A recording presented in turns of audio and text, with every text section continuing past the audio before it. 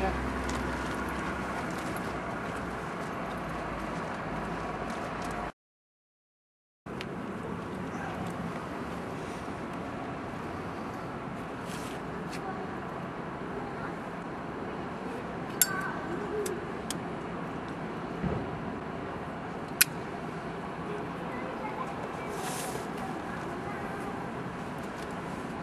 Don't like this.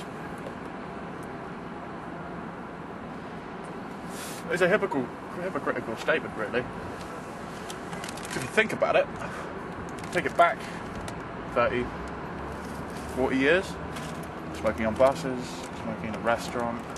You looked at oddly if you didn't smoke. Now, suddenly, everyone needs a fucking justification. It's just silly. I mean, people come up and go, why do you smoke? I smoke because I enjoy it.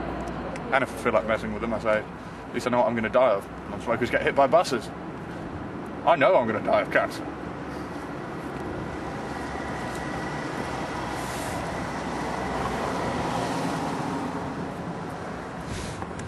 And they say, oh, it's bad for your health and it's bad for your teeth, but... I mean, really? What is it?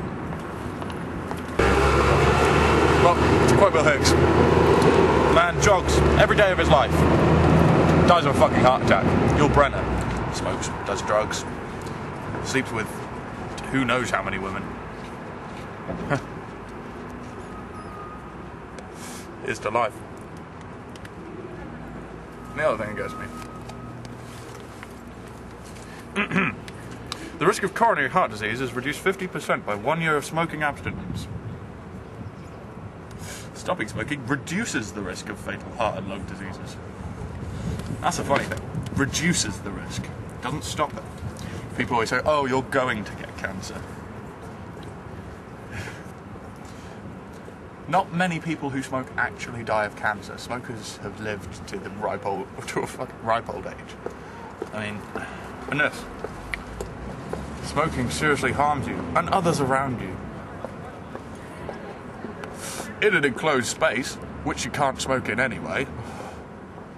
Smoke in the open air, I mean, you might as well have a warning label on cars or at petrol stations saying, driving seriously harms you and others around you, and the environment. That being said, not as much as cows and such, because they're the biggest producer of methane in the world.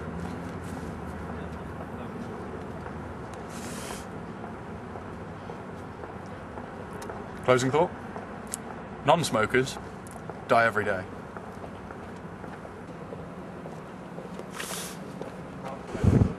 Toodles.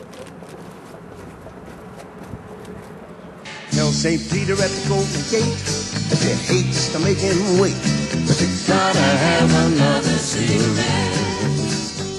You gotta have another cigarette. And the next time, don't bring no filter.